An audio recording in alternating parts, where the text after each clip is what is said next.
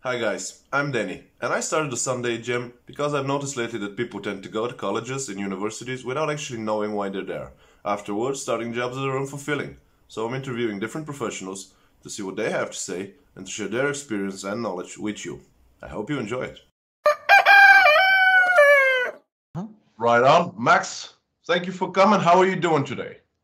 Very nice. And you? I'm doing well. I can't complain. Thank you. And thank you for joining the podcast. I hope it's a nice experience. I hope things will be quite something. I hope so. Right on. The podcast will be focused on three main questions. What do you do for a living? How'd you get there? How'd you knew that this was the way to go? So, Max, tell us what you do for a living. I'm an entrepreneur. It's the best word to describe me. Um, Now, at the moment, I manage four companies. The one where I'm the more proud of is a French bakery in Sofia, Boulevard Vitosha, for those who live there. My second company is a co-working space, again in Boulevard Vitosha in Sofia. Uh, Something pretty usual. I needed office, so I say why not share with other people. The third one is a cybersecurity company because I'm an IT guy at the beginning. I was trained in IT in France. And my last company is a French one where I work with school and farmers like university, IT school, thing like this, where I subcontract people. I help farmer to find some some. I put in relation school and farmer to be easy. That's quite something, quite remarkable. So, I'm interviewing a man with four jobs right now. Yeah, Isn't that exactly. something?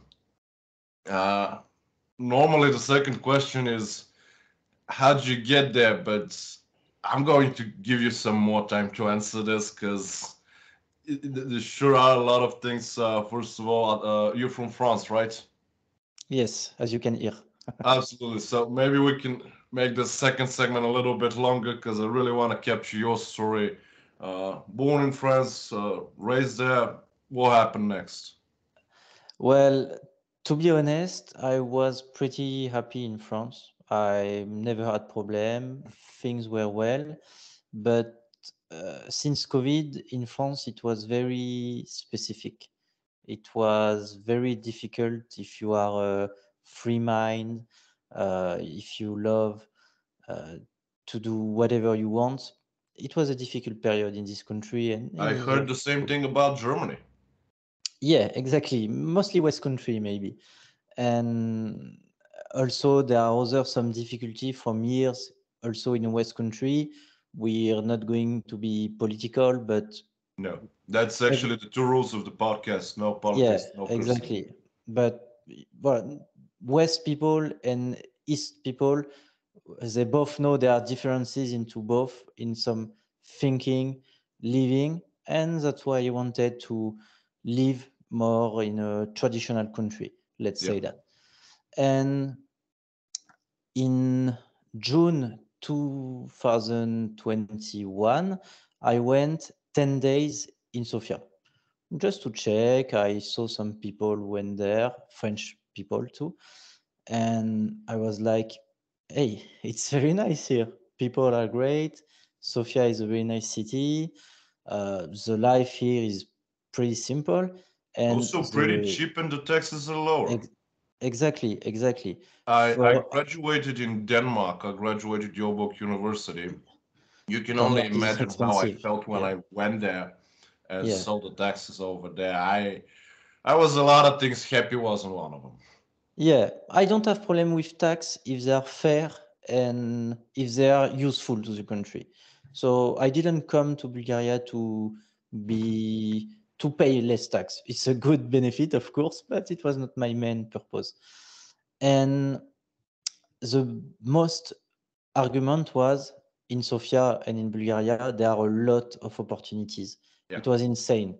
Like I stayed 10 days and I was like, I can create 10 companies if I want here. There is a lot of things to do.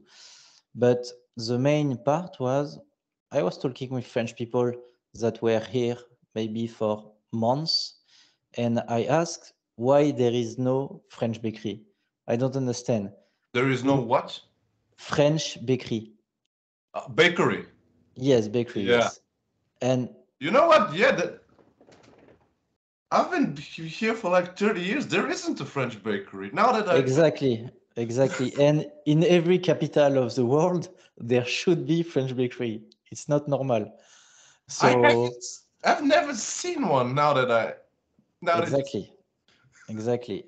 So I told French guy here, hey guys, why there is nothing? And people were like, yeah, we don't know. It can be a good idea. Maybe we'll see. I was like, okay, don't move. And next week, I moved to Sofia. I put everything I had in France for selling, to rent, things like this, and I moved to Sofia. And nice. that's when I started to work on the bakery because it opened in August of this year. But it's been 1 year of work. We had a lot and a Yeah. lot and a lot of problem, and not only from Bulgarian people, a lot of also with French people. And after that, we needed some office. So let's go open a co-working. And after that, I met a lot of French people good in cybersecurity. So I say, okay, let's open a company, no problem. And things were going like this. It's remarkable. This story is, it's like out of a movie. You know those 80s and 90s movies where a guy moves from one place, goes to another, starts something, and this quick montage that the business grows and grows. Yeah, This is how I'm seeing. Maybe because I have it in me, and thanks. yeah, it's truly remarkable. And how did you knew that this was the way to go? Because I can see you are a serious person. You're very flexible. You have enough knowledge. You have that ability to see, to observe, and to feel the soil, right? Mhm. But how did you get there? Is this something that there was a gut feeling? Was it in a result of a conversation with someone? Were you prepped about something like this in university? No. How did you knew that this was the way to go? And the reason I'm asking, I had a former roommate of mine, now a professional security guy, also a Frenchman. He said, and I thought about this with him, and you've noticed lately that people tend to go to colleges, universities, with this stigma that they're going to secure their future if they have a degree or a diploma. And Mhm. this has happened. That happens in France. I have people in India, Yeah, China, all over the world. This stigma has been burned inside the young people's mind, which is crazy. Not only it doesn't secure your future, it also loses a lot of time. And I've always said that I'm not against colleges and universities or academia. yeah, I myself went there, so I'm very fine with yeah, it. I'm not okay with people losing their time. I love it when you said, I went there, it took me 10 days to figure it out. Perfect. yeah, But imagine losing 4 or 6 years, sometimes even more. And what do we have now? We have 24, 25-year-old young people without working ethics, without professional skills, without practical skills, without any knowledge whatsoever, which is criminal. And when I started the Sunday Jam, I had to place a brief description on my Gap and on my Twitter account. So the description is: time is the only resource we can't allow to lose, because yeah, we've lost a exactly, lot of things, but this is important. So exactly.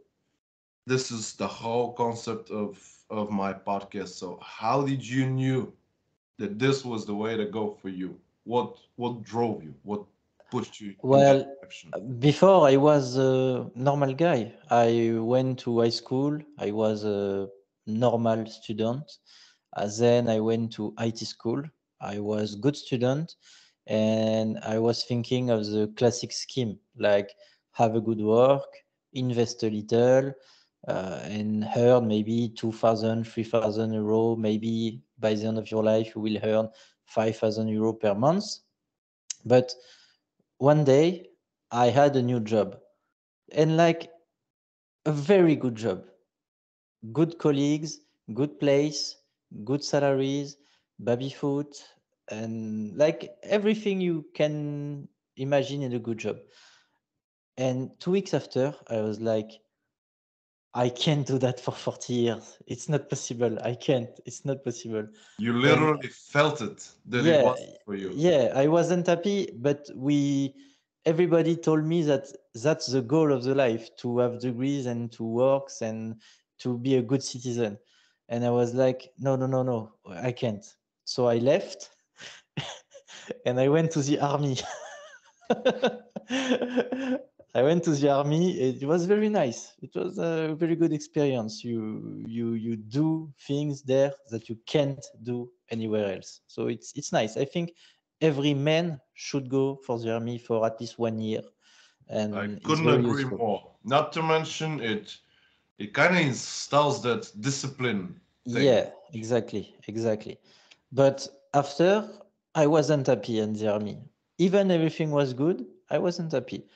And I say, okay, Max, you can't work a classic job. You can't be in the army. What what have you what is sorry for my English. No worries, What take is your time. the only thing that is left for you? And I say, okay, start a business. Maybe it's the only thing is good for you. So I started one, and it didn't go well because I was with one of my best friend of the this year, and not we were not compatible, so the business breakdown, but it was Yeah, okay. I actually, just I've start noticed that concept that it's never, well, maybe not never, at least I don't know of that example, but it's not a good idea to start a business with yeah, your best friend. exactly, but it was okay. I learned a lot. It was very nice, and I just started another after that. And for maybe 1 year, 1.5 year, I was freelance in IT. So it's not entrepreneurship, but it's nearly like. And that's when I started to have the entrepreneur spirit. I wanted to try things. And once you're started, it's over. You can go back. I You know. start a lot of things. You try new thing. You fail. You learn, and if you work good enough, result will come. It's that simple. I and this is something that's I think it's locked in our DNA as a species. I had a friend of mine a month ago, and he said that his grandmother lives in a village here in Bulgaria, and Mhm. there was this old table. And he said, "I've always hated this old table. I've always wanted to throw it away, just buy a new table and forget about it." But she really loved that table, so he had to fix it. But he had to fix everything. Once he did that, afterwards, that was his favorite table. He said, "If after she passes away, I'm taking this table for here for self here." Mhm. Mhm. So once you start doing something, your soul kind of stuck. Part of your soul is already there. It's remarkable to see it. Yeah, exactly. Excuse me, a little bit under the weather. So it's really a great story. Um, can you also give me the address of the bakery? Because I'd like to put it in the description below. Yeah, of course. It's Boulevard Vitosha for, 4. yes, just before H&M. All right. I think I figured out where it is. Good. Right on. Well, Max, if there isn't anything else, huge thanks for taking the time to be on the program. Special thanks for being the example that you are, and all the best. Thank you very much. Thank you. Bye. Bye. Guys, I hope this one was useful. Please follow the channel on YouTube, Rumble, Gap, Twitter, Facebook, and LinkedIn. Ring the bell and all the good stuff. Have a nice week ahead, and I'll see you next Sunday.